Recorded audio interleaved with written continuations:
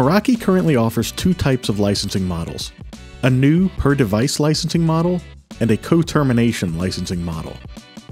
There are important differences between them to consider when deciding which is best for you. In this video, we will be comparing the benefits of both options to give you a better understanding of what each has to offer. The Cisco Meraki Co-Termination licensing model is best for organizations which prefer a simpler approach with a single expiration date for all of the Meraki devices, regardless of when they were purchased.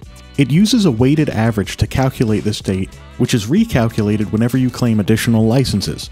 For example, if you claim a 1-year access point license to a new dashboard, and then immediately claim a 3-year access point license, both licenses would blend together, resulting in an expiration date of approximately 2 years from the date that they were both claimed. Licenses with a higher cost, such as the MX series, will carry a higher weight and typically have a greater impact than access point or switch licenses. By default, Meraki customers are automatically enrolled in this licensing model. You can opt to switch out of it if you would like, but you cannot reverse this decision once made.